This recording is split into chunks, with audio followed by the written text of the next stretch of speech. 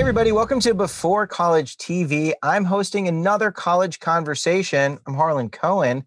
It's great to see you. And it's also so exciting to have we're talking 5 ICC students joining us tonight, graduates as well, right, Kiara? Because you're no longer an ICC student. You graduated. I did. I'm done. Congratulations. How many years did it take you? Just the standard 2. Straight from high school and then through the 2 years. Wow, that's remarkable. Thank you. Did you want to graduate in 2 years? Yeah, that was the goal. I mean, the faster I could be through and be working and chase my dreams. Yeah. Oh, that's exciting. Well, congratulations on graduating. And Jared, I think you just started, right? Yeah.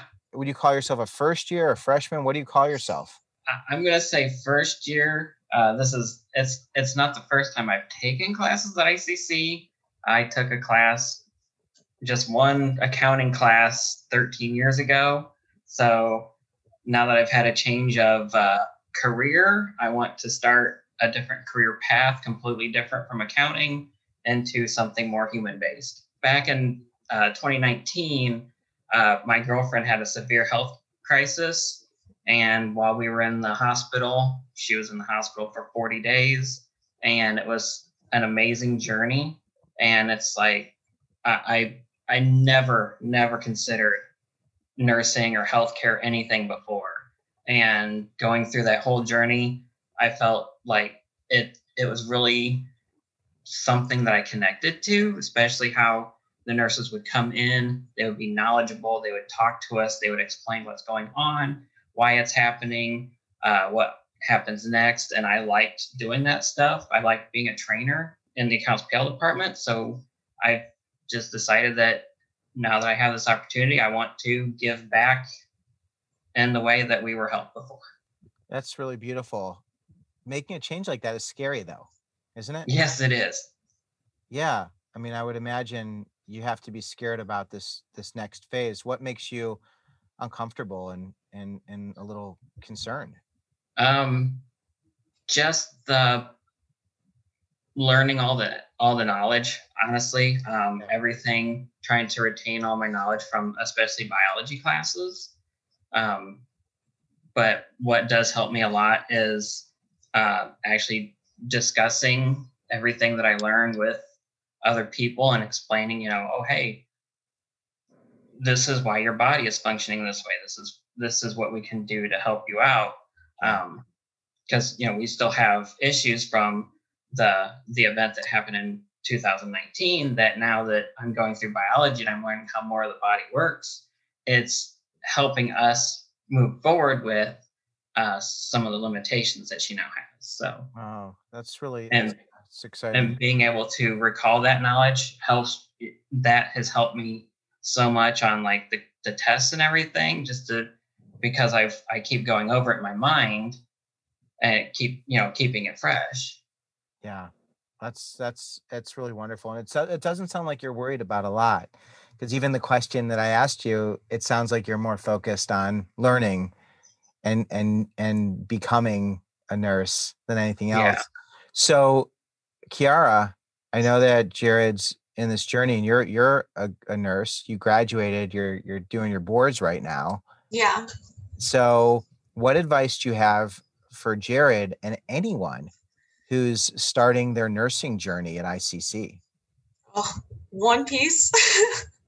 Let's give us 10. 10. Oh my goodness. Well, so I went straight from high school into nursing, and I was I don't know if people know this phrase, but like what everyone would call a try-hard, like graduating top of my class. I figured it was going to be a piece of cake. I was like, I just have to like pass the exams. I'll be fine. Oh my gosh.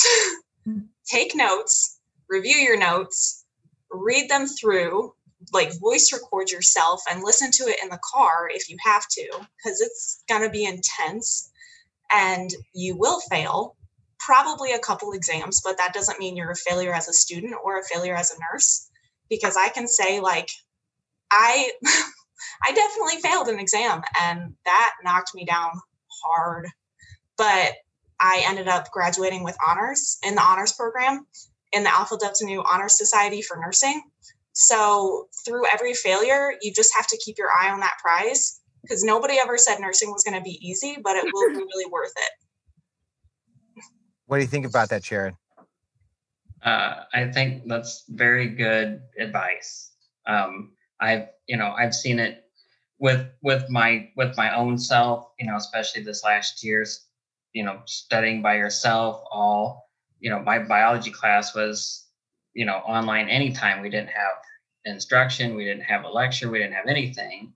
Our labs was, they sent us home a kit in a cardboard box, and we worked through it during certain, they would post instructions, and then we would work through it ourselves. And, at the very beginning, the instructor said, try and find a study buddy within the class so that you can have someone to help study with.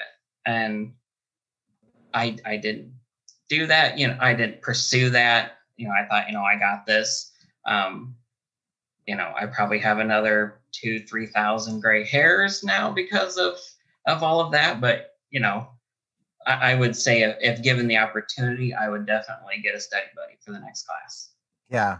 Well, I think getting help and getting the support is something that we're going to talk a lot about. And I would love to learn, Kara, especially you having gone through this. I want to learn where you got the help, because I think that Jared will appreciate that. And I think that everybody else, who's gotten help, you can share that so that if there's other people who need it, they can find it. Sophia, good to have you here. I'm very curious. I'm very curious about you. You're a first-year graduate student, right? That's right. So are you done with ICC? Did you finish ICC? That's right. So I graduated from ICC in 2019, and then I just graduated from Bradley University in May of this year, and I'm headed off to Northern Illinois University this fall. Congratulations. Thank you. That's an amazing accomplishment. Thank you. And I want to know what your dream is. What are you working so hard to achieve? I want to be a community college professor. My time at ICC impacted me so greatly that I didn't want to leave. And I decided that community college teaching is really the job that aligns most with my talents, my values, and my interests. So my end goal is to be a community college English professor. Oh, that's so exciting. So clearly there was someone that impacted you. Like yes. Something happened. Like who was the person? Like who was this magic person that really helped you? And I'm sure there was more than one, but yeah, at ICC, it's been a combination of 3 people. So the first is Professor Jerry Dietrich Clark of the psychology department. And I was a supplemental instruction leader, which I can talk to you more about that in a little bit. But I was assigned to her class to kind of audit her class and assist. And that's really where I learned that teaching is what I really want to do with the rest of my life. And of course, she wrote me letters to get into Bradley and all that kind of stuff. So she was the primary guiding light in my ICC career. But also Professor Jonathan Parker of the political science department was very helpful and influential to me. And then Professor Jen Hopp of the English department. So obviously, English. And she was really helpful in talking to me about what it takes to become a community college English professor. And what kind of things to put on your CV, for example, or what kind of things to pursue to get hired. So all 3 of those professors were very influential to me. Oh, that's so interesting because you're homeschooled. That's right. So you didn't go to high school, right? That's right. My mom and my dad were my teachers. That's wild. And I know, Henry, you're also homeschooled, right? Yes, I was. You and Sophia, you didn't attend the same homeschool, did you? No, I'm afraid not. That would be odd, but you do. But there are co-ops where I learned this the other day that if you're homeschooled, it's like you need a social life. Like you need to interact. You can't just be home all the time. So there are these co-ops, right, Henry? Yeah, absolutely. And what are the co-ops? Explain what a co-op is. Well, so a co-op isn't anything that's like put on publicly. It's a private group that a group of families will make and put together. I was in Peoria called Peoria Cooperative Academy, and we would meet once a week and have a chance to study literature, have a science class, have choir, have musicals, and it would just be different from normal school because we'd meet once a week, but we'd still meet for normally it was like from 8 a.m. to 3 p.m. or something like that. So it was like we got to have the classroom experience, but only once a week. Were people nice? Like, would people tease you? Was it like, were there mean people? Honestly, more than anything, I probably had, well, especially in the DPET program here at ICC, I've had more people that are almost envious of me because I was able to get out of school sooner and I was able to also be working through my high school. So it gave me a chance to really get a head start. Yeah. But you didn't answer if people were nice to you. Yes, for the I'm most just part, wondering, like, I'm always interested in that. That's awesome stuff. Don't get me wrong. Like, it's cool that you got to work and you got to experience life. But how do you adjust to the social environment of being all of a sudden in a college when you've been isolated and had your co-op maybe once a week? It wasn't as difficult of a transition as I had expected it to be. And it was really largely positive, especially in an environment like ICC. You have so many different people. You have people from different socioeconomic backgrounds, people from different religious backgrounds, students of different ages. So at my homeschool co-op, it was primarily folks of the same age group, same religion, same political affiliation. And at ICC, it was just this whole new world of different people to meet. And I remember in my very first ICC class, there was an 85-year-old woman who was coming back to college to take classes to fill her time. And she was one of my favorite people that I met at ICC.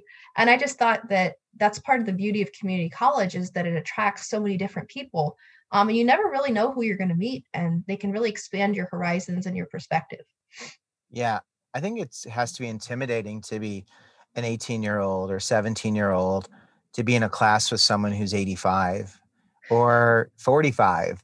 How did you build those relationships with those people who were so different than you? What's funny is it's a stereotype that homeschoolers are really good at interacting with adults and not necessarily good at interacting with their peers. I'm sure you've heard that, Henry. So for me, it wasn't really very difficult. But I think that you'll find that a lot of people, we have a lot more in common with than we don't, and this 85-year-old woman who is just a delight, she and I shared a lot of the same interests. So despite this, 60-year gap in our age, we had a lot of the same interests. We were interested in Peoria history. We were interested in coffee. We were interested in art. So, it was a lot easier to find similarities than differences. Did you ever hang out and like go driving, like cruising, like partying? No, but we did go to a field trip to the Art Institute of Chicago. So maybe that counts. That's partying. That's great. That's homeschool kid partying. Yeah, that's really fun. Raina, good to have you here. You are a sophomore, correct? It's your second year. Yes. And I'm curious, Raina, do you have a dream? Like, what's your dream? What do you aspire to do, create, change? What excites you about the future? A dream. I have more than a dream. Something that I'm really excited about and I'm really looking forward to is just, just get more high schoolers getting involved. Like, that's just something that I've always been passionate about. So being involved, like you like to help them, support them. I like to meet people, talking here and there, like some one-on-one time. I like to getting to know people and while also helping like other people. So it's getting to know them while doing other things for other people. So that's what I really enjoy. Yeah, well, that's great. Hopefully people will be on campus, which I'm sure they will. So you'll get to do a lot of that. Let's go through. I'm curious to know some of your other dreams because I want people to get a sense of who you are. Jared, I know that we talked a little bit before about you going to this nursing program. Do you have a dream job? Is there a dream place you'd like to work? A dream place you see yourself? So I guess totally like to give back. I want to, if possible, pursue into neurology or into possibly rehabilitation. So working one of those two floors, I see myself working at the hospital that, helped us so much. And just, being, with those patients, like I said, neurology, to help others because neurological instances are very diverse, very robust, and also the most frightening because we know so little of the brain that the family of the patients coming in need knowledge to help understand what's going on with their loved one and how to best take care of them if they should need further care after they get out of the hospital. Yeah. So you have a specific area you want to work. This is great. And I know that Kiara, you have very specific goals and dreams, and they might even overlap where you'll see Jared in the hospital, passing each other. It's possible. I know, isn't that cool? What's your dream, Kiara? So my dream is to work in women's health, and I actually will be doing that shortly after I pass boards within a residency program. So labor and delivery, pediatrics, and postpartum. And then further along after that, I would love to practice as a women's health nurse practitioner, kind of maybe in the hospital or in a gynecologist's office. For someone who's interested in nursing, you are talking about doing something that it sounds like there's more training, more schooling. So can you kind of just walk us through what that process is for someone who's interested in going to nursing, but then wants to be in a more specialized area? That was actually something when I was in high school. I had probably a gazillion questions for so many people about, what route should I go? I really didn't understand the difference between an associate's degree in nursing versus a bachelor's degree in nursing. So ICC offers an associate's degree in nursing program. So you can go through and take like English and math and everything at the same time, or if not before, you take your 2-year nursing program. And then you go on and you sit for NCLEX, which is, Illinois state boards, so that you can practice as a nurse. But if you go through a bachelor's program, you have those 4 years, but then you also sit for the same NCLEX, so nursing boards. So your degree will be different, but your title is still going to be registered nurse. But after you take your associate's degree in nursing, most hospitals in this area, they're called magnet hospitals. They want you to get your bachelor's within 5 years of signing on to work with them. Kind of makes the hospital look a little bit better if the majority of their staff has that higher level of education. So if you get your associate's degree in nursing, you can come out from a community college, sometimes debt-free because there are lots of scholarships, and then work for a hospital that will pay for you to get your bachelor's online. So that route is kind of why I went that way, because it would be cheaper than paying 4 years for Bradley and coming out with a ton of debt, but then the same degree. So that's kind of the introductory. And then, if you want to go further on, you can pursue your master's. And I mean, in that avenue, I want to go for, a nurse practitioner, but some people go to teach, to be a clinical instructor. There's just so many different pathways within nursing that make it a very versatile career. You'll never get bored. Yeah. And you said you are doing it for, the right reasons, or your heart's into it. And I've heard when it comes to nursing, you really have to do it not for the money or the security, but really because it aligns with your heart. And why is that something you're drawn to? So when I was 7 years old, I mean, when you're a little kid, you never really fear death. You don't really understand when someone passes away or someone else is hurting. You're kind of self-centered. I mean, a child is kind of self-centered. When I was 7 years old, I remember I was in the back seat of my dad's car, and he was in the passenger seat because he had been having some headaches that his doctor said, don't drive for a little bit. Well, I remember seeing him just tense up and get stiff and then shaking violently. And at the time I had no idea what was going on. But then later I learned that he had suffered a grand mal seizure and needed to have neurosurgery. And at 7 years old, that was traumatizing. I mean, even to talk about it. But that was what drew me, seeing how the nurses cared for him. And I wanted to give back in the same way. Yeah. Well, thanks for sharing that. And I'm sorry that you had to go through that. And I hope it turned out okay. As much as you want to share, I hope he was able to survive that and work through that. Was he able to get through that? He did, yes. Okay. I mean, he's had some other health issues, but thankfully the nurses' care that they provided, he had a remarkable outcome. Yeah. And you remember being there and seeing that? Oh yeah, Yeah. Was there a very particular, vividly. really, was there a particular nurse or caregiver that you recall, did Um, something? I remember this heavier set big woman that reminded me of my grandma when I was in the waiting room, and she gave me the biggest hug. And the way that nurses care for the family too is huge. Yeah. Yeah. I, I have talked to many nurses and just have such an enormous appreciation. Not only that, my kid the other day had a appendicitis and ended up having an appendectomy. This is like maybe like 3 weeks ago. And being a father and having, my kid, all of a sudden we go to urgent care, then we go to the emergency room, and then someone comes in and says, the surgeon will be talking to you. He's gonna be having surgery, at 6 a.m.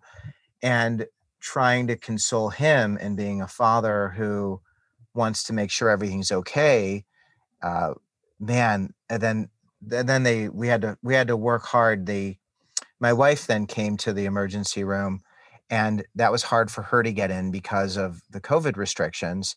And then fortunately in the pediatric unit, they said, as long as you stay in the room, you could have both parents there. So, and they were so kind, and it makes the difference. It makes a tremendous difference. So, yeah, thank you for doing what you're doing. And for anybody who's interacted with nurses, it's God's work in so many ways. I don't need to bring God into this, but you know, I like God. So I did. um, anyway, thank you for doing that. I appreciate that. Henry, I want to get to know you a little bit better. Do you have a dream, Henry? Is there something that excites you, something you aspire to do, a reason you're at ICC? Growing up, I wasn't exactly sure what I wanted to do. It was a little bit of a, kind of a gradual process where I understood what I was really passionate about. I started thinking I was going to become a chef, and things changed pretty quickly. And I realized I really like figuring out how things work. So in junior high, I was in like a robotics league where we had to design robots to do very specific tasks. And I really enjoyed finding how they worked and how they did the tasks that they were supposed to do. And that slowly led into high school, and I got a car, and I was tinkering with my car. And we had these tractors on the farm that I didn't know how to work. And so I really felt a calling to engineering. So I began taking like higher level math and pursuing robotics a little bit more because I had good scholarships for engineering. Then all of a sudden I realized I really don't like math. So instead of designing products or machinery, I decided that I'd rather be working on them hands-on. I'm also not a very technical person, so I really enjoy physical things that I can see and touch. And that really just drove my passion for working on heavy machinery, light duty machinery, and anything in between. Do you see yourself working on farm machinery? Do you see yourself, having a business? Like what? And you can change your mind every year, but is there something that you have in your sights right now? I live on a farm, and we are row crops, so we farm corn and soybeans. I wasn't super drawn to it when I was younger, but as I've started more into a real job and having an opportunity to, work a 9 to 5 or something like that, I realized that I enjoy the family aspect of our farm. And so after school, I planned to go back to our farm, but I got scholarships and a sponsorship from a ag dealership. So they're helping pay for my school and my tools. And so in return, I'm going to be working for them for at least a year after I get out of school. Then I also have internships during this next year. What kind of internships? So through the DPET program, we have 8 weeks of classes and then 8 weeks of internship during our spring and fall semester of your sophomore year. So that's what I'll be starting. And I'll be taking on the roles of a diesel technician. Nice. So, and a diesel tech works on what type of machinery? So that can really vary on what industry you go into. So I personally am going to be working on, agricultural equipment. So anywhere from combines to tractors to lawnmowers. There's also the construction industry where you can be working on backhoes, just about any industry that has a big machine that does a job has a diesel tech. So even if you're working on the assembly line, you have machines that have to be serviced there. If you want to work on high electricity stuff like barges, it's all there. Yeah, that's cool. It's interesting to hear how you get to do that, having been homeschooled. But I guess you have the equipment at home, so you could like take apart the tractor. I wouldn't go that far. Tractors are pretty expensive, so I probably would have broke it if I took it apart. But I did have an opportunity because I tinkered with like go-karts and mini bikes and things like that and lawnmowers. So I would make a little bit of money, buy a go-kart. It would break down, then I'd take it apart and look at it. Or like if we had a lawnmower or something that broke down and then we weren't going to fix, it was a good opportunity to kind of get myself familiar with it. Yeah. That's interesting. I love hearing about all the different things that you're all doing. And now, Henry, you're a sophomore, so you've been there for a year, but you said you did a program before you actually became a full-time student. Is that right? I wasn't involved in a program, but I was taking gen eds all throughout high school. And then when I was 17, I took an automotive class at ICC.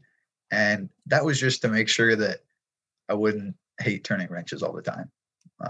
And so that then the next year I applied for, I guess I was 16. Then I applied the next year for the DPET program. Okay. So how old are you now? I'm 18. So you're 18. So you're getting older. Yeah. That's what happens. And then are you going to continue on after you get your associates, or are you going to start working? I'll be starting to work as soon as I finish here next spring, and after my internships finish. I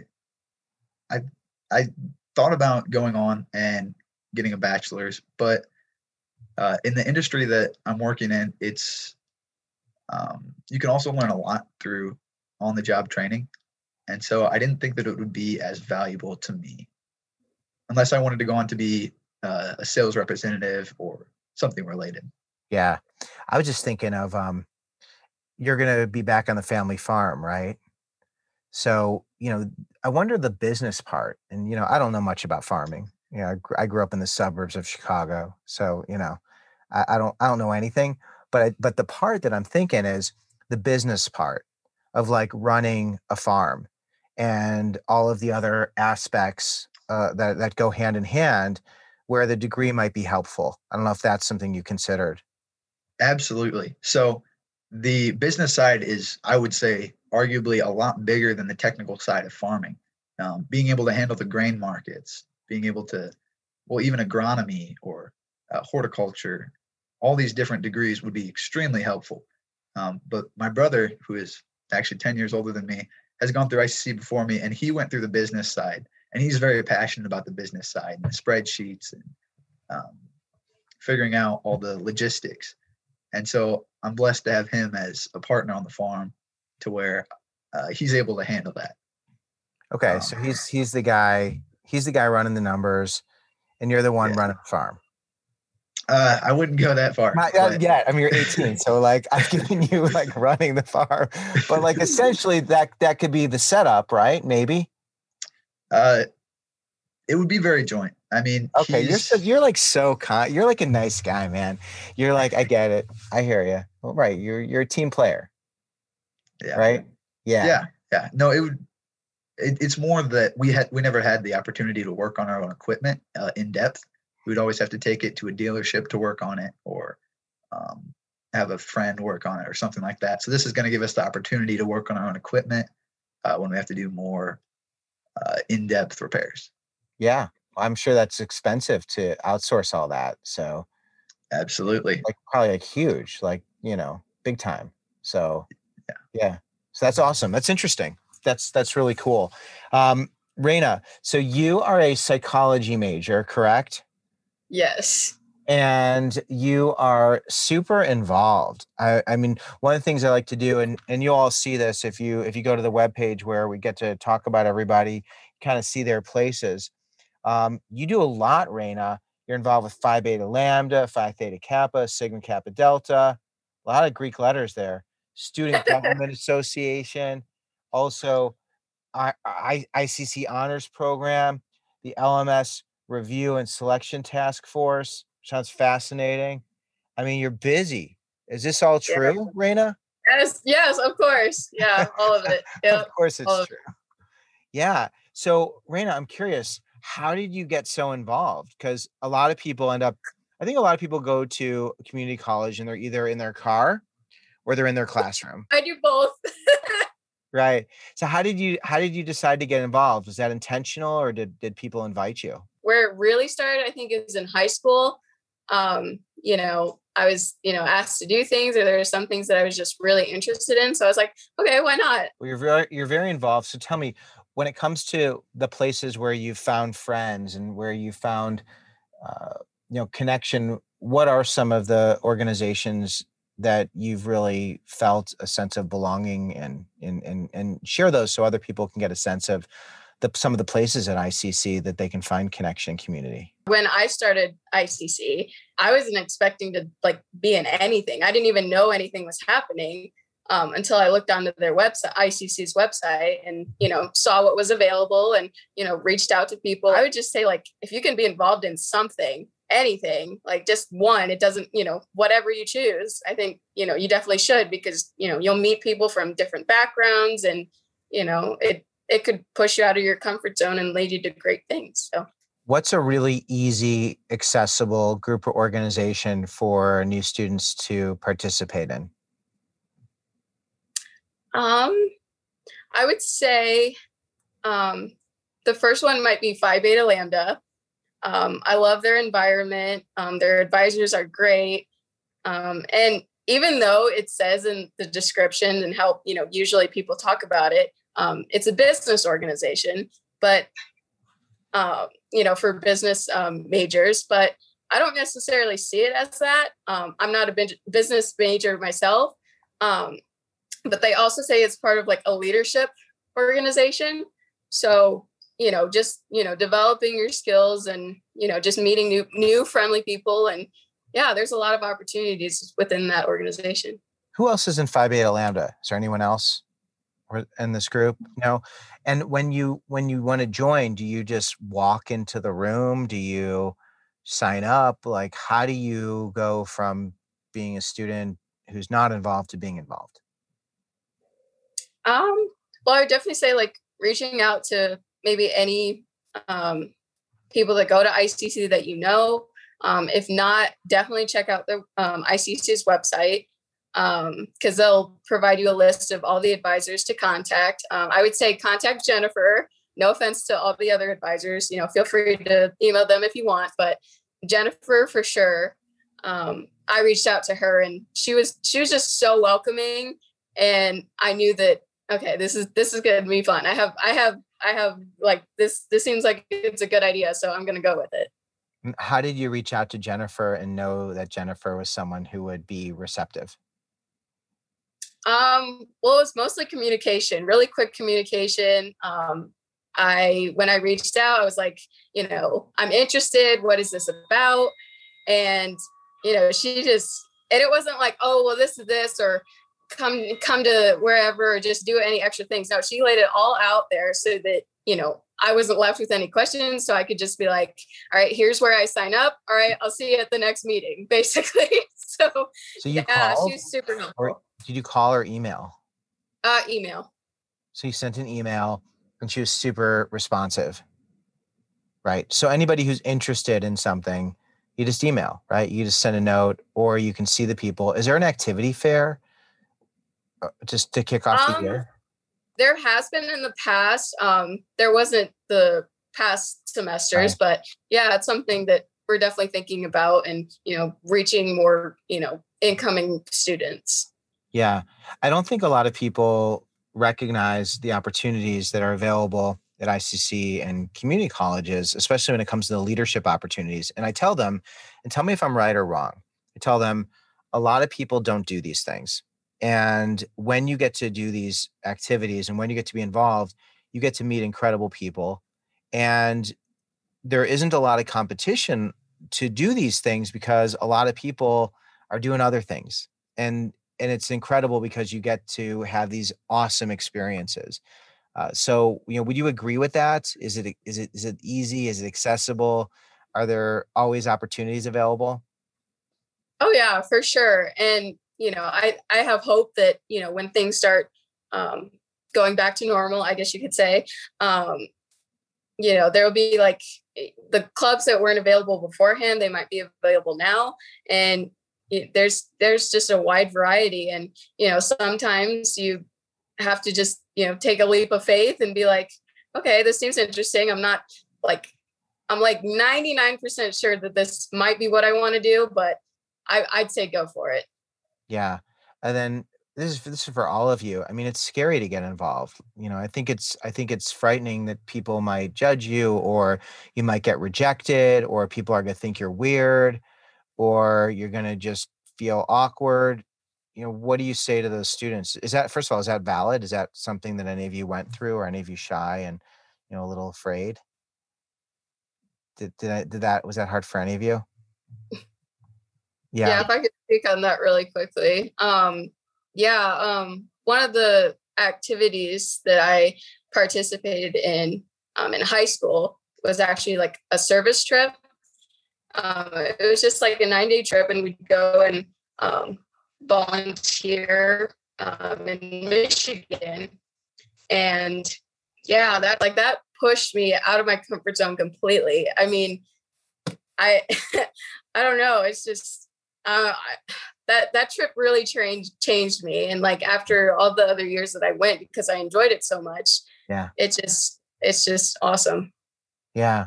Well, I really encourage people to get involved. I know that the academics could sometimes kick people's butt a little bit. I know, Kiara, you talked about you failed a little bit. Like, that's pretty cool. And I'm not ashamed to say that. I mean, to start, because I graduated like 7th in my class out of like 300 students. So I had never even gotten a B in my life. And then I enter a nursing program and I fail an exam. I was in tears. You have to kind of be okay in the uncomfortable, because you're never going to like reach anything from your comfort zone, if that makes sense. What'd you do when you got that grade? And I know you cried, but like after you were done crying, what'd you do to fix this? Yeah. I sought out my professors, always schedule a test review. I mean, some students don't take advantage of that because it takes extra time, but review every single question, because you're going to need to know that content for boards. So anything that you missed or may have misunderstood, it's important to seek out your professors, because they're the ones that taught it. That is the number one thing that I would recommend. And that's what helped push me through it, because in the nursing program, you have like so many different advisors, and like you had talked about a support group. I had several nursing classmates that I would turn to and ask for clarification with them, and then just push yourself even harder and kind of look at that little sticky note on your mirror of, what your goal is, to realize that failures don't define you. Did you get academic support? Did you go to any tutoring? Did you reach out directly to some people to help? I actually didn't really take advantage of the tutoring department that is like right above the library in the Peoria campus. And then, there's tutors at the East Peoria campus. I didn't do that, but I had some classmates who did and found it very helpful, because there are nursing specific tutors. Yeah. For me, I just consulted with my professors, and they kind of served as tutors, so to speak, and then just studied even harder with how they guided me. But that's scary.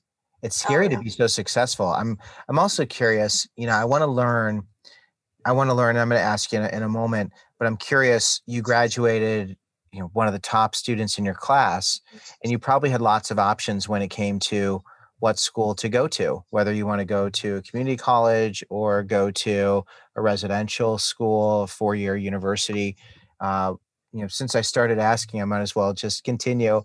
How did you make the choice to go to ICC as opposed to going a different route? There were 2 main reasons for me. One, financial reasons. 4-year colleges are very expensive, regardless of how many scholarships you get. They're never really free. At least they weren't for me. And then 2, just that it would be like an accelerated program. I would have, since I'm graduating after 2 years, I'm going to have 2 years more experience as a nurse than I would if I went through a bachelor's program. So those were the 2 main reasons for me that I chose that route. And I know they're very similar reasons for a lot of other people and why they choose it. And then after those 2 years, so then you're going to go on to get your bachelor's degree. Where is it? Where are you going again?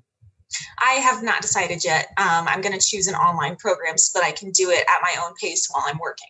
Yeah, I mean, you're super motivated. I mean, it's really fascinating. Do you feel like you're missing out on the social aspects and, all those other pieces that sometimes go hand in hand with being at, like, because Sophia, you were at Bradley, you know what that experience is like.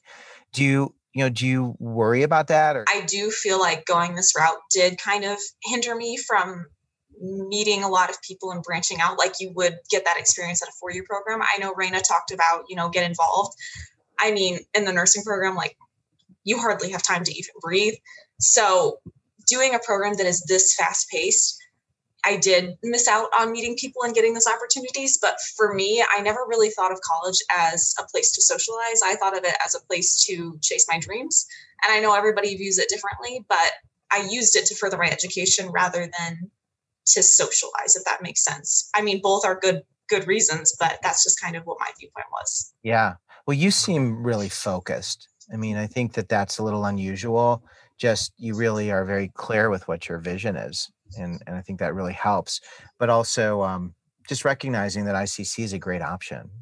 I don't think people give community colleges enough credit.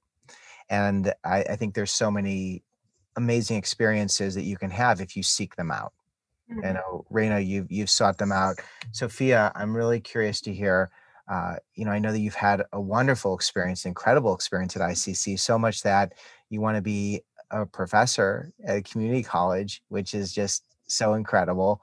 So I'm curious to know, during your journey, did you ever struggle? Did you need to get help along the way? I struggled with some classes here and there, but for me, I worked as a supplemental instruction leader in the academic support center.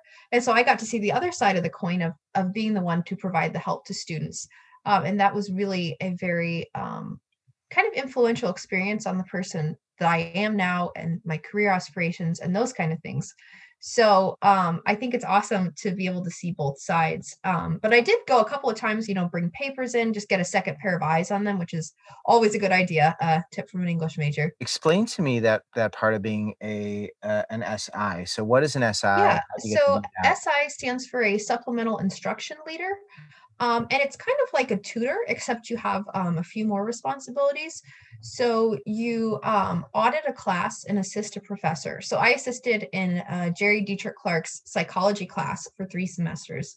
And you also plan and host your own study sessions where you come up with the curriculum, you come up with the exercises and the study materials and everything like that. You hold exam preps, and you also get to hold office hours, which is pretty cool. And SI was an awesome experience. And it's actually largely the reason why I have a TA-ship. I would highly recommend getting involved in the SI program. Yeah. How do you get selected for that? Or how do you get to apply for So that? it's funny.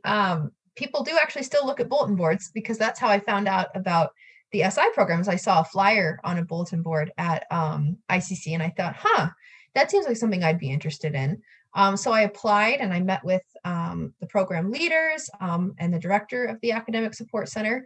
And I was lucky enough to get hired. So any course that you have a B or higher in, you're eligible to teach or to work as a supplemental instructor. So for me, it was psychology, but it could really be any course. I know the sciences tend to need a lot of SI leaders, and anything STEM.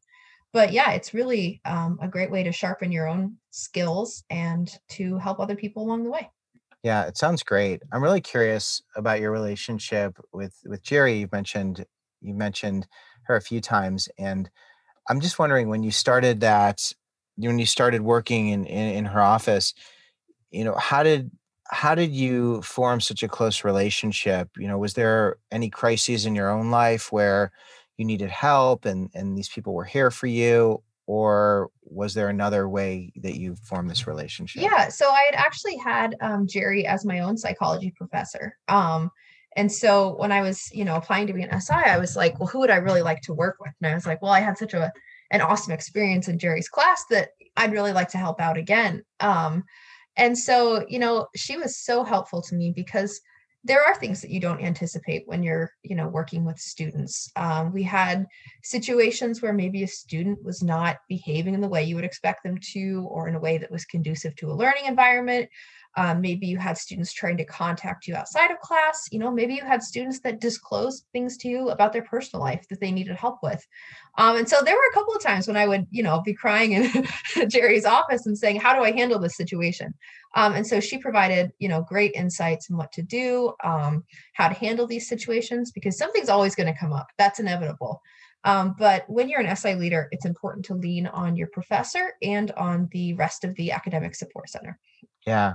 So how did being a trained ballet dancer, it sounds like ballet has been a big part of your life, right, Sophia? That's right. Yeah. I trained in a pre-professional program until I was 17 when I started college. And it's funny is everything in my life has all kind of like worked together in interesting ways that you wouldn't expect them to. So I was a ballet instructor when I was younger at my studio, and I assisted with classes, and I eventually had a class of my own.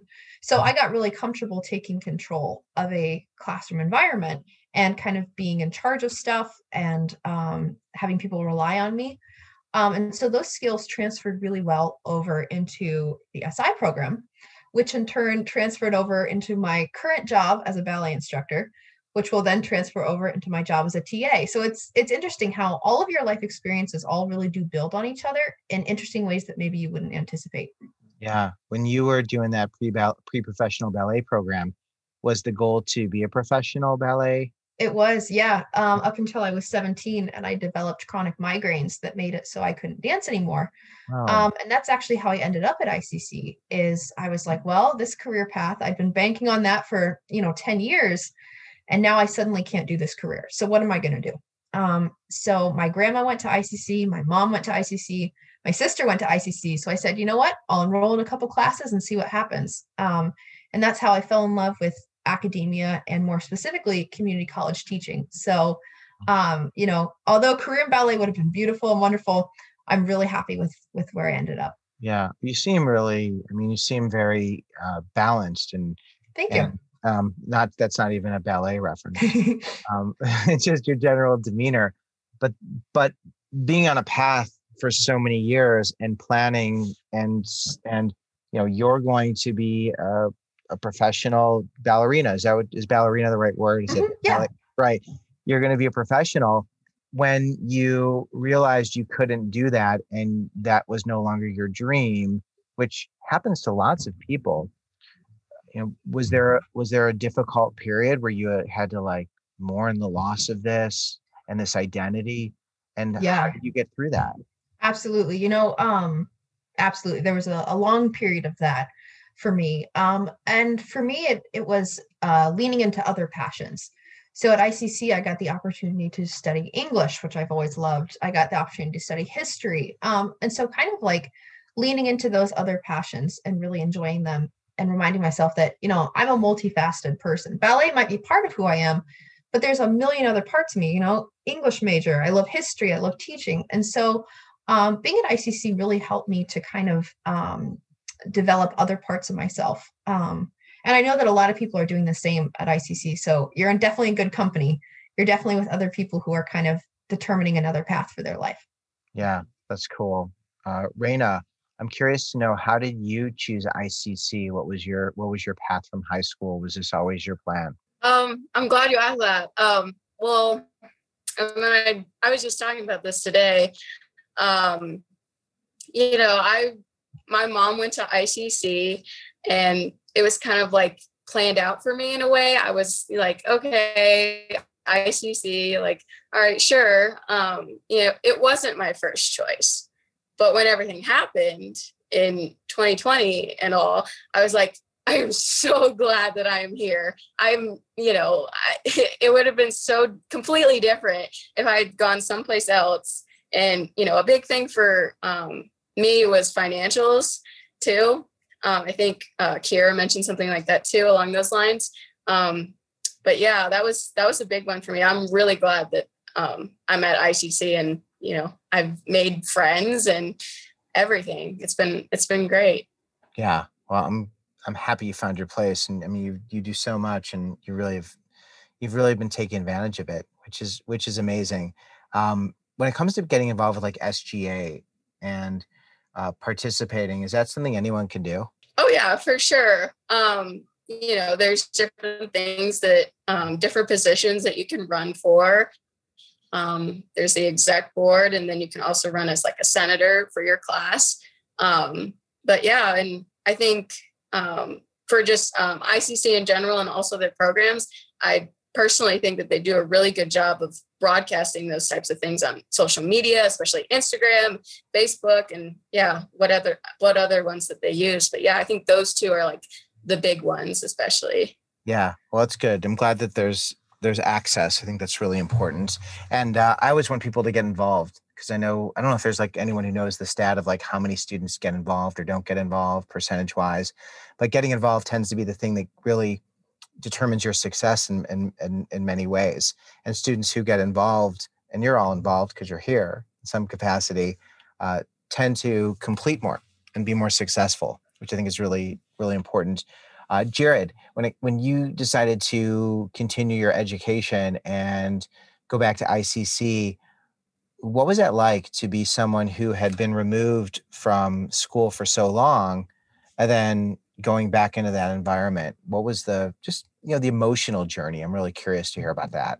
As an older student, I graduated high school in 2000. This is my first year back to school. It was a little intimidating knowing that, everyone in my classes are going to be half my age. With the online anytime classes, that gave me a lot of freedom to do things that I had already set up in order to, fit the classes and education round in.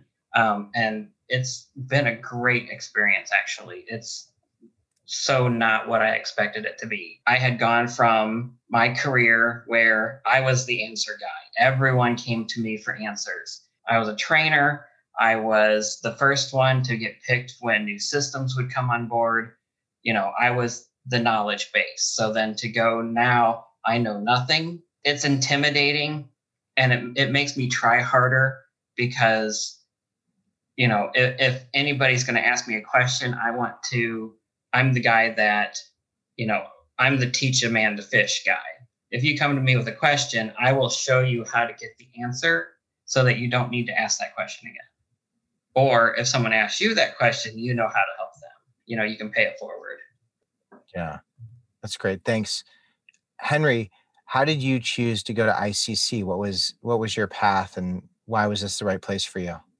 Yeah. So it started out with, it was a very close and reasonable. By reasonable, I mean price-wise, very reasonable. And it was somewhere I could start before I needed to be in like an official program and feel okay about not worrying about spending my money unwisely. And so that allowed me to take early classes. And then after taking some classes in high school, I knew that ICC was a place where I could definitely learn things. And after that, when I wanted to get into my specific program and see if ICC was had a proper diesel program, I talked to former graduates. My brother had gone to ICC for agricultural business. Both my parents had gone to ICC. And I had lots of friends who had at least started at ICC and then pursued their degree later at like Bradley or ISU. And that was what I originally thought I would do. But then I realized that I could get everything I needed at ICC. And then for the program itself, that was something kind of cool. So I had lots of graduates that I could talk to that gave me great feedback, telling me that how quality the program was with great teachers. Right now we have Mr. Campbell and Mr. Gardner, and they are fantastic. So I got to hear a little bit about them. And then once I was in the program, I actually found out that it was recognized by a couple manufacturers to be the best in the country. So I was really excited to hear that. It's amazing that it's recognized by all these companies. How come you didn't know that? How did you not know that before? Well, it's not advertised super well, honestly. Once I got into the actual classroom and had my interview, they had all the plaques on the wall from different manufacturers. And then also, so this is something I personally have done now after being in the program for a year. Every year they have something called Skills USA, and Caterpillar puts it on to, well, it's a contest, but it's also an association. But the contest part is to put your skills back to back against other schools, students, and students from your same school. And so I had an opportunity to be in that. And I think ICC has won state the last, it's been like 15 years in a row. And then country, they've won like 3 out of the last 5. So. Wow. And you were competing? Yeah, I was, but I was competing as a freshman, so I didn't have all the knowledge that a sophomore would. So about half the things we went over, I had only done through working on them, not actually through school. So I didn't win, but I did okay. How about next year? I hope to win. You look like you're ready, man. You're charged up. Oh, absolutely. I'm fired up. I love it. I love that you get to advertise that the department. So tell me exactly the department that is recognized nationally. Diesel powered equipment technology. DPET. Right. So if you're interested in pursuing that path, you're a good person to talk to as well. Sounds like you got a lot of help. But Henry, if people want to ask questions, are you open to answering those? Yeah, absolutely. Nice. And then the money. I want to talk about money a little bit. I know that Kiara, that was a big part of your journey was the money. And you were saying that even if you get scholarships, it's still expensive to attend a 4-year school. Tell me a little bit about your financial journey, and if you want to share, how much it cost. Did you get any financial aid? That'd be really helpful. So, do you want me to cover scholarships? If people are looking for those, or give me everything. Okay, so when I was a senior, I actually sought out just English professors, math professors, at my high school, asking them, previous graduates, do you remember any scholarships that they applied for? The biggest thing is to start early because scholarships go fast. There could be banks that offer them, like nursing homes, like Kiwanis clubs, just places that you wouldn't even think of. And sometimes you don't even have to write an essay. You just have to submit your grades and you can qualify. That's a big thing to apply early is number one. And then, for me, in doing that, I was able to pay for all of my nursing books because you buy a big bundle with those scholarships. And that was the only outright charge that I had because I also applied to the honors program at ICC, which paid for my schooling. How much did you earn in scholarships to pay for all those books? Oh, $3,500, I think. It's a lot of books. Well, because that covers your books, your scrubs, some standardized tests that you have to purchase. They do HESI testing, which prepares you for NCLEX. So a lot of just overall program supplies. So someone who hears $3,500 and gets freaked out, should they be freaked out, or should they just start applying for financial aid, scholarships? Are there lots of options? There are lots of options, and I wouldn't panic because, personally, I'm someone who likes to have the physical copy, which made my bundle more expensive. But after having been through the program, I would not recommend getting the physical books because I cannot tell you how many physical copies I have that are still in their little cellophane wrap. Because, in the transition to online schooling, so many people have so much experience now. You can just open up your book online and hit Control F and search for, whatever disease you want to look for, which is so much quicker than opening an actual book. So, if you don't want that big expensive bundle, which really was kind of useless, go the cheaper route with the online books, unless you have to have it to highlight, which I thought I did, but you really don't. Yeah. I wouldn't panic. Jared, what do you think of that? I totally agree. I do have, a great big biology book that I bought that covers, the 205 and 206, but I never opened it. I did everything from the online materials, and it's so much easier. Mm-hmm. Like she said, Control F, find whatever you're looking for. If something didn't, sound right, or you can't remember something, you can always go, Control F, where in the book was this? because part of studying for the exams and things, would they have available knowledge points to learn to study with, and so I would be filling them out and think, well, I don't think this is right. So instead of taking out this 1,200, 1,300 page book, just pull up the material, Control F, where was this at? And then it's all right there. And it's wonderful. Control F. That's all you need to know for nursing. Right? That's the magic. That's the magic tip. Control F. Yep, that's where the magic happens. Right. Who knew? Control F is all the magic. I didn't even know. I should know about Control F. I'm like a journalist. Who knew? Control F. But I guess when you're looking through like these mammoth encyclopedia, gigantic, enormous books with all these terms, that's good. That's good stuff. Sophia, when it came to paying for college, you've gone to ICC. You've also transferred to Bradley. And I think you said you were doing another program, right?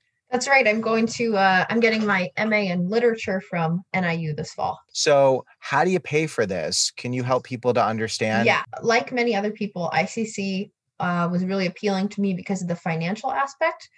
So the deal I had worked out with my parents is that they would cover 2 years of ICC schooling for me, which was very generous and helpful. And so like Kiara, I got a scholarship that I used to pay for my books and that kind of thing. And although it's not, the traditional college experience, I did live at home and commuted to school. And when I transferred to Bradley, this is important to any ICC student who's looking to transfer to Bradley. Depending on your GPA, you might be eligible for the, Raina, are you interested? Okay, yes. So listen up. So you might be eligible for the presidential scholarship. Bradley is known for having a rather high tuition. And so having it cut in half is extremely, extremely helpful. And once again, I lived at home for that. I commuted to campus. Of course, during the pandemic, it didn't matter anyway. So I saved a ton of money doing that. You do give up some of the social aspects of college, but what Kiara was saying resonated with me about college is not necessarily, at least for us, a social thing, but more of a really about chasing your dreams. So yeah. And then my program this fall is fully funded because I'm a TA. So fully funded and a stipend, which is great. And for me, it's because I was an SI leader. So being an SI leader was the best choice I ever made. And I'm really grateful to ICC for facilitating that, because ultimately that's how I get to go to grad school for free, essentially. So pretty cool. Did you have any idea that would be something? I knew that it would look good on a resume, but I didn't realize how handy it would really come and how many opportunities and how many doors it would open for me. So yeah, definitely get involved, because you never know down the road how it might help you. So your parents helped you with tuition for ICC, and then yes. you got scholarships for books. And then for Bradley, you were able to get this presidential scholarship.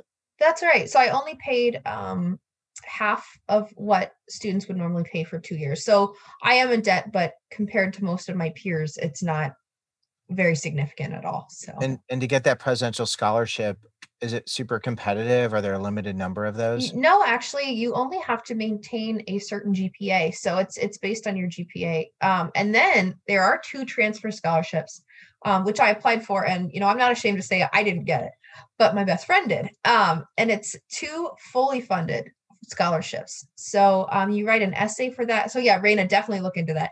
You write an essay, I believe, and I think you get 2 letters of recommendation. And then they select 2 applicants to go to Bradley for free. So, and not as many people apply to it as you would think. And it's a really, really great opportunity. Like I said, my best friend got it. So pretty excited for her. Yeah, I love that. And I think people don't apply because they're thinking they don't have a chance or they don't want to do the work. But I mean, how much work is it to apply? It's hardly any work at all. It's really, really not difficult. I think I did it in an afternoon. Wow. Okay. So that's great. And if anyone's interested in learning how to do that, you can help them, I'm sure. I mean, absolutely. Yeah. Testable. But when it came to your experience at Bradley, did you ever, you didn't live on campus, right? That's right. Yeah. But were you able to be involved? Did you meet people who lived on campus? Were you able to spend the night at a friend's? Yeah, because of the pandemic, unfortunately, most of my time at Bradley was spent at home. I only had one semester that was uninterrupted by the pandemic, but I was able to make tons of connections at Bradley, and gain very valuable mentors in the English department. And you got to give yourself time, because my first semester at Bradley, I felt like I wasn't making friends. I was like, I knew so many people at ICC. I felt like ICC was a big family. And here at Bradley, I don't know anyone. I'm alone. But you just got to give yourself time. It's not, friendships aren't built in just one semester usually. Sometimes they are, but you got to give yourself time. And by the end of my time at Bradley, I felt at home, and I felt, welcome and like a member of the community. So, and I think at ICC, Bradley, anywhere, that's just good advice, is give yourself some time. Yeah. How did you find your places at Bradley, and where did you find them? Well, let's see. It's kind of funny, is primarily through my professors. So the assistant dean of the College of Liberal Arts is my favorite professor at Bradley. He was a wonderful mentor to me. And through his classes, I kind of started making friends with people, started finding connections. And of course, just talking in class. That's true of my time at ICC and Bradley, is if you participate in class, you tend to get to know the other people who participate. I know it's tempting to put on a hoodie and sit in the back corner and not talk, but really, if you do talk in class, I think you'll feel a lot more socially fulfilled in college. Yeah. It sounds like the teachers are really helpful. Like, they want you to be successful. Yes, absolutely. It's just letting them know what you need. When it came to you choosing ICC and the financial part of this transition, was that easy for you? Was it hard for you? Yeah. Oh, absolutely. I mean, prices compared to four-year college were very reasonable. And then also, in my specific field, there's quite a few dealer-specific scholarships that you can get on top of the ICC scholarships that cover everything. So, like, you can get the honors scholarship, but on top of that, you can also have scholarships from a facility that you might work at. So for me, I will be working at Berkey's Farm Store, which is a Case IH dealership. And they offered to pay for part of my school and then all of my tools and related to that, like books. So in the program that we have, actually, I have my books right here. Yeah, let's see. Our teacher makes sure to give you the biggest, the best, so that you don't have to get another one later in the semester. So we get about 3 books over 2 years because they're just so big. This one's, I think, 5,000 pages or something like that. Companies will help pay for your tools and your tuition. And tools are a big deal. So you'll spend about $4,000 just on your tools. Wow. And when you can get a company to pay for all that, it's really nice. And then on top of that, they'll pay a certain amount per semester. So they're paying for your tools, but then what do you have to give them in return? So it depends on the company, but this company in particular, so they give you them as a loan. So if you work for a year for them, you pay off your entire loan. If you work less than a year, then you pay off just how much the tools were. So you're really not ever down anything. It's just you might actually have to pay for your tools if you don't work at least a year. So you work a year and then you get to take these tools with you. You have thousands of dollars worth of tools. Yep. And they're paying for for a lot of your tuition as well. And another really cool thing about the DPET program is that through our internships, they're paid internships. So you're able to make back almost 3/4 of your tuition just by doing these internships. How do you know about the internships? As soon as you see DPET and you see the syllabus, or you see like what you're getting into when you sign up for it, you'll see their which classes you're going to be taking, and internship is part of that. And so they'll bring that up to you as well. And on the brochure, it does tell you about that. So depending on where you work, you can pay all your tuition off just for your internship. With the internships, do they place you in a particular company? No. You get to decide all that yourself, depending on what you're interested in. They'll give you recommendations of where they think you might fit the best, or you can tell them what you're thinking and they'll give you advice, but they will not make you go anywhere. You have to go at least one place because you have to do an internship, but they're not going to say you have to go here or you have to go to John Deere or something like that. What about for the student who says, Henry, I kind of wish they would tell me because I don't want to have to apply and figure it out myself? Yeah, so you are going to have to apply. You are going to have to do an interview because you're applying for a real job, just like anyone else would, but they will point you in the direction. So if they see you're excelling in a certain class at ICC, then they might be like, oh, so you were doing really well in, say, field equipment, harvesting equipment. I'm going to try to put you in an ag dealership. So maybe they'll put you or give you contacts to look at certain websites for like John Deere, Case IH, or maybe you're really into the construction side and they'll give you John Deere's construction side or Caterpillar. Yeah. So they'll point you in the directions that they see fit. So only 20 kids are accepted per year in the DPET program. So they're able to get a very personal relationship with you, and they will understand you and have a relationship with you from the day-to-day time that you've had together. So they will have an idea of what you're interested in after a year, because you don't do your internships until your second year. Yeah, that sounds amazing. I mean, it sounds like just the hands-on experience and the mentoring and the support. It sounds like a great experience, and you seem to love it. You like light up when you talk about it. Oh, I definitely enjoy it. Yeah, that's awesome. Raina, I want to learn more. Your connection's been breaking up a lot, so that's why, and it was causing some feedback in that. And I don't know if I'm gonna try to include you a little more. I don't want you to feel you're so wonderful, and I don't want you to feel like I'm not including you. But it was a little bit hard the past couple times. So I'm gonna wrap things up very soon. So there's a couple questions that I'm gonna try and have you answer. When it comes to getting help, when it comes to a student who's like, man, this is just hard, I'm really struggling. Let's see, Raina, I could ask you. So if you're a new student and you need help, where are some places to get that help?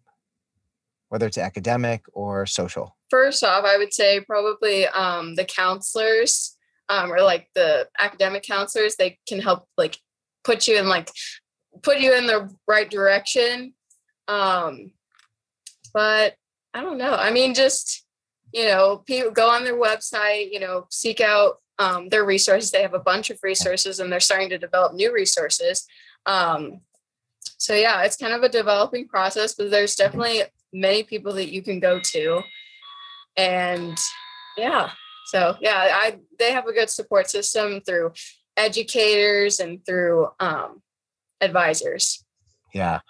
Thanks for that. You know what? I'm going to mute your feed again because it's going to be hard for me to use this stuff because your stuff is lagging so much. You have such wonderful things to share. Your information's not lagging. It's just the connection between your physical being and your audio. So I'm going to mute you again. I'm going to try you with one last question, but thanks. I appreciate it. Sophia, would you mind doing me a favor? Because I know you're real involved as an SI, and also when it comes to supporting students. If someone's having some academic challenges, where do they go to get help? Absolutely. So you want to go to the Academic Support Center, and that's on the second floor of the library on the East Peoria campus. You can also access it through ICC's website. And a lot of people feel an impediment to seeking help at the support center because they're embarrassed. They think that seeking academic support somehow means that you're dumb or you're not ready for college or you're childish or whatever. And none of those things are true. And I think it's important that people know that those of us who are staff at the Academic Support Center, we're not thinking those things about you at all. We're not judging you at all. First of all, you coming to the Academic Support Center is what gives us our check every month. So without students, we don't have a job.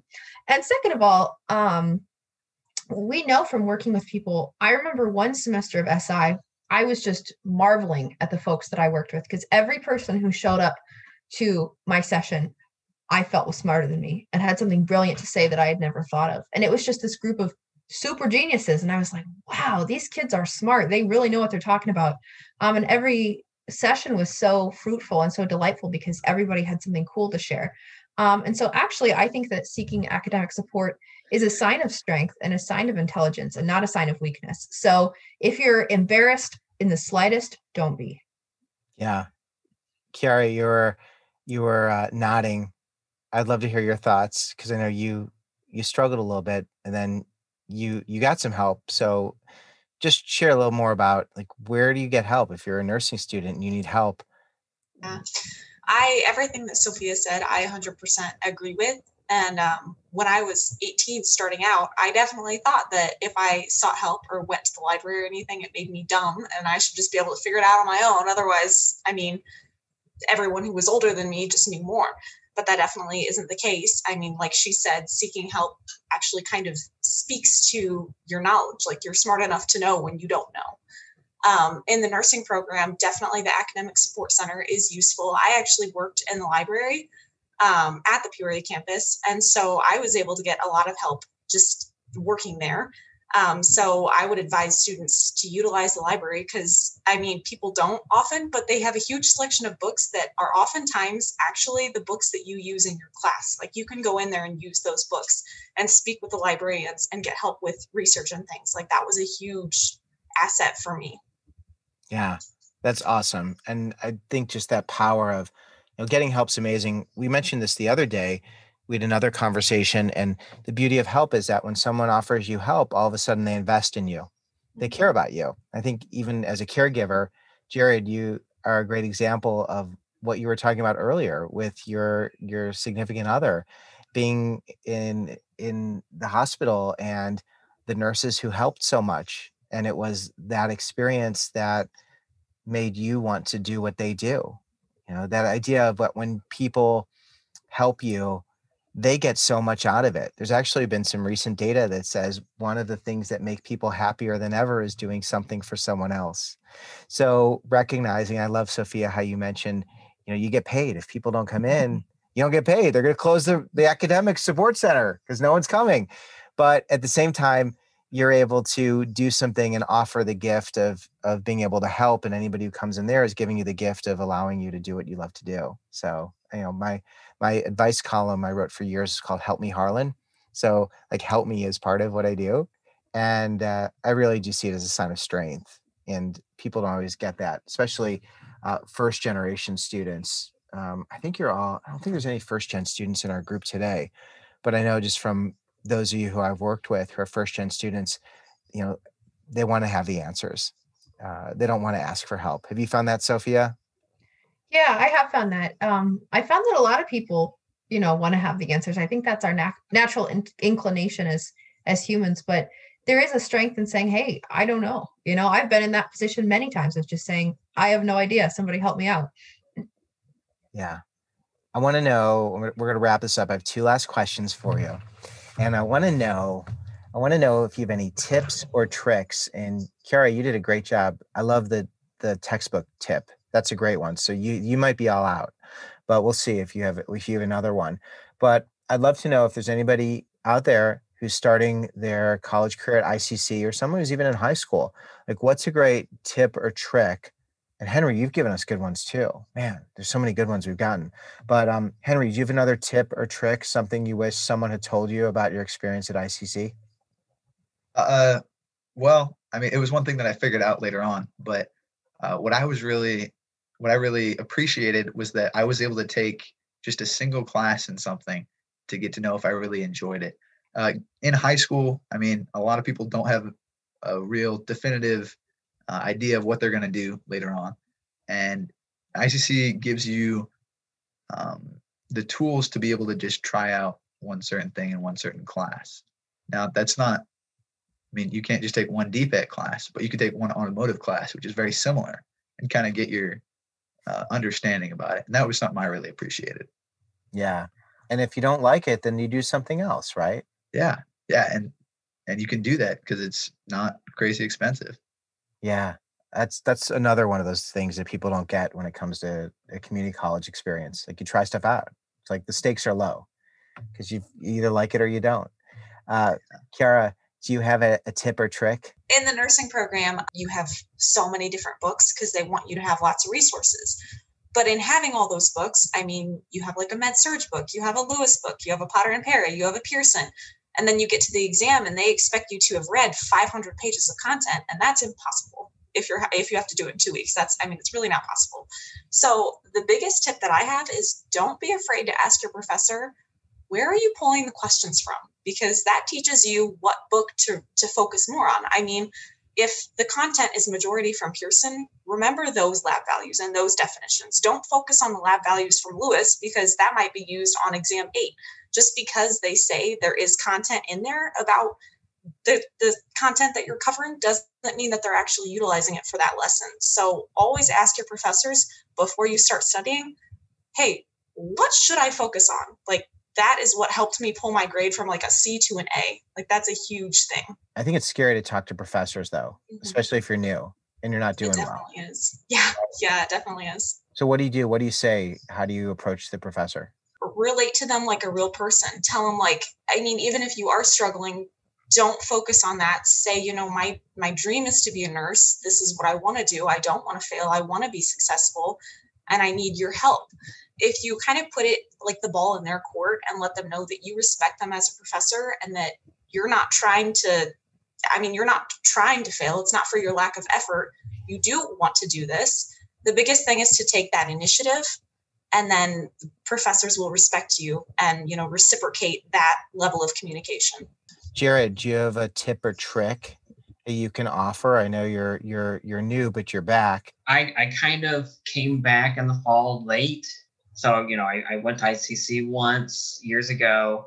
I had to update all my passwords and confirm my usernames and all this stuff. When I actually get to the point where it's like, okay, I can start taking classes, you know, they had me talk to an advisor. And there are advisors specifically for the nursing and healthcare programs. I just explained to my advisor, here's my plan. This is what I want to do. I'm not sure if I want to stay, you know, and go through ICCs. I might want to go out. What would be the best option? Through working with her, she actually built all but one class of my schedule for the fall semester for me to say, these are the classes that you will need on this journey. This is going to be the greatest place to start for you. And then I just needed to pick one elective. I just picked an elective, just one that caught my eye, and said, you know what, I'm going to go for this. What do you think of that? And she said, that looks great. Here's your plan. Like, it was so easy. It floored me, actually, because it was just, you know, here's your classes. Here's the breakdown. Your schedule's all set up. We added in this elective. You're good to go. And it was maybe 3 days worth of communicating back and forth because I had to track down my old ACT scores to submit. So I didn't have to take any placement tests. But, you know, after all that, good to go. So would you say to talk to your advisor, talk to your academic advisor? Would that be the tip? Oh, yeah. Build a relationship with them so that they know your goals, because the more they know about you and your goals, the better that they can help you. Yeah, that's great. Sophia, do you have a tip or trick? Yes, I have two tips. So the first one is check Blackboard frequently. My first semester at ICC, I checked it maybe twice, and that was a really bad move. So I would say check it daily on weekdays. And number two, the East Peoria campus is a giant circle. So if you get lost, keep walking, and eventually you'll end up back where you were. That always trips people up. But remember, every floor is a giant circle. So just keep moving forward and you'll get back to where you started originally. That trips people up a lot. That sounds like life, right? Not just for life at ICC. Raina, we're gonna see if this works. Do you have a tip or trick, Raina?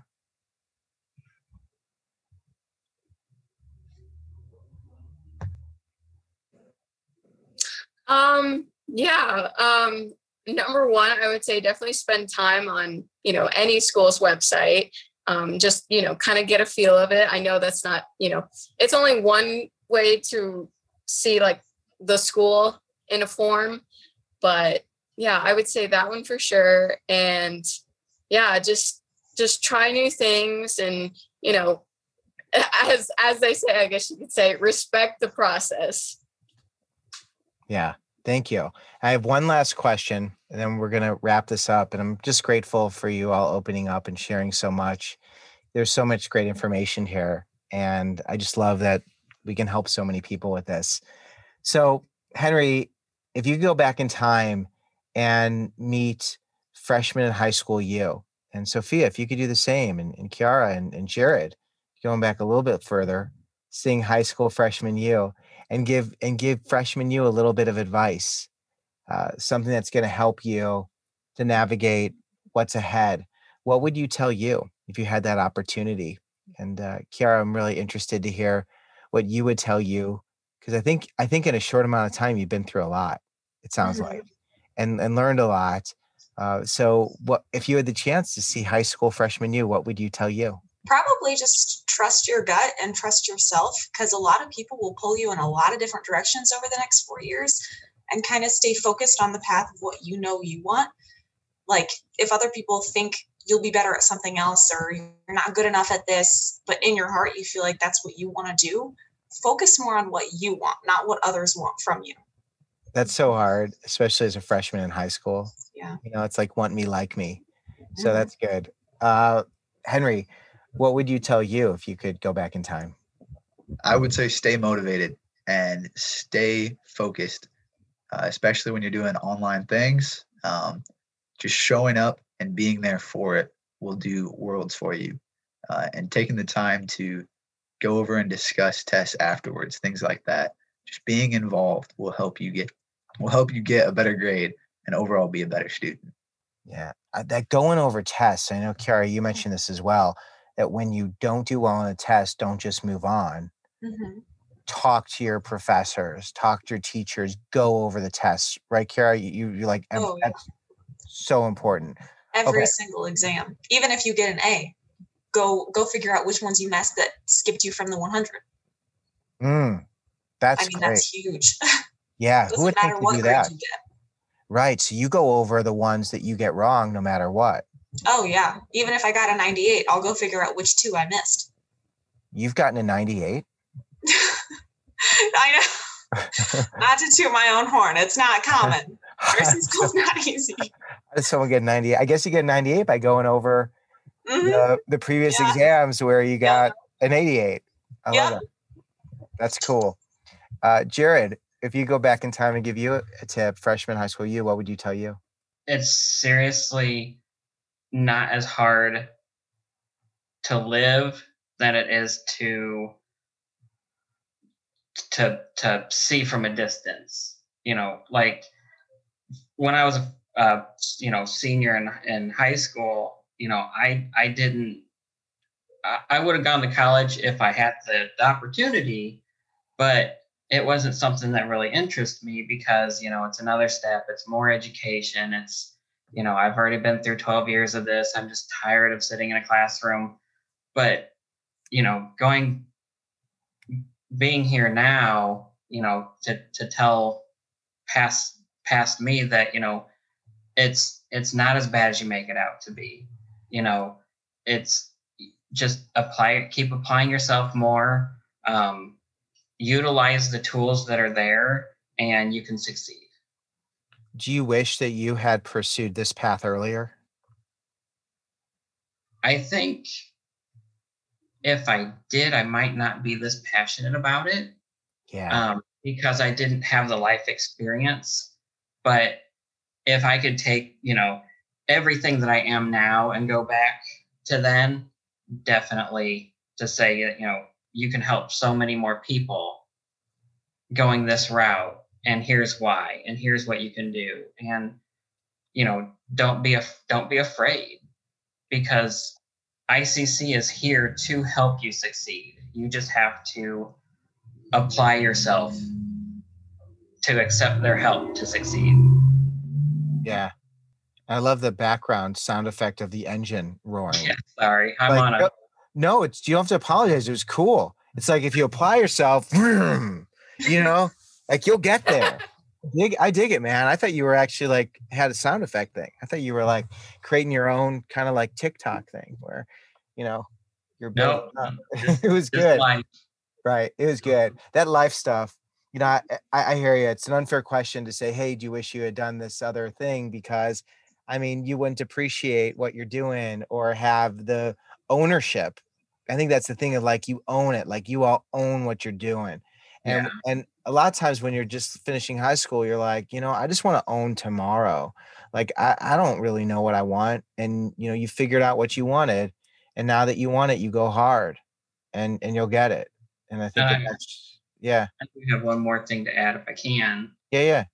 And that, like what Sophia was saying about, being in the ballet and heavy in the ballet. And then she had a life event, which changed that, I guess for me, it's like you can't be discouraged by a life event. You just have to take it and move forward.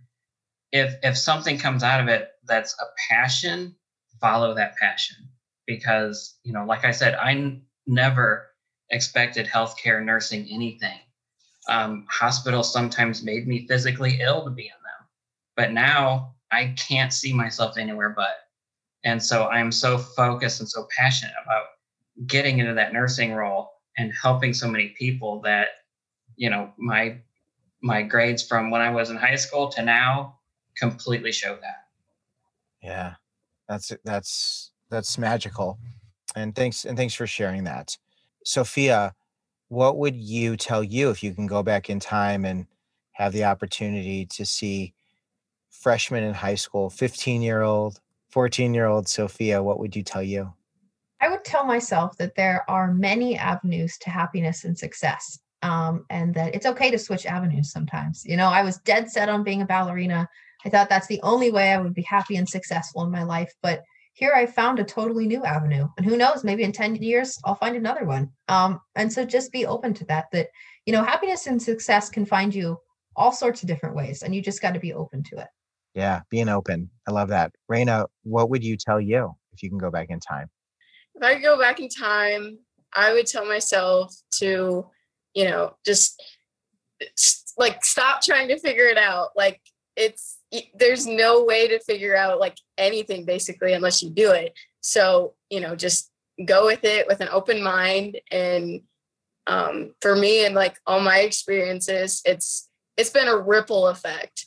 Like it's just one after the other. And mostly because I was like, all right, that's, seems interesting. I'm not, I might not know everything about it, but I'm going to try it. So, and I think that's, really important to take with you. It's just to like, keep trying, if you don't get something, look for the positives in it and don't dwell on it. Like, don't beat yourself up over it. Like there's always like other opportunities that you can pursue. Yeah, that's awesome. I have one last question. This is the very last question. And it's for you, Henry. It's for you. Do you always smile? Because you are the best smiler. You've been smiling throughout our whole time together. And is that just natural for you? Is it easy? Yeah, it is. Yeah, you got a nice way about you. Did you notice that? Anybody else notice that? You're really good at smiling. I mean, you're just Thank you. Yeah, and you got it's very comforting. It's a nice thing. So anyway, I appreciated it, and I wanted to mention something earlier, but it wasn't the right time. But you're all so wonderful, and I'm just so grateful that we have this chance to be together and to share and to help other people. Is there anything else you wanted to either clear up or offer before I wrap this up? And if anybody has anything else to share, you're welcome to share it.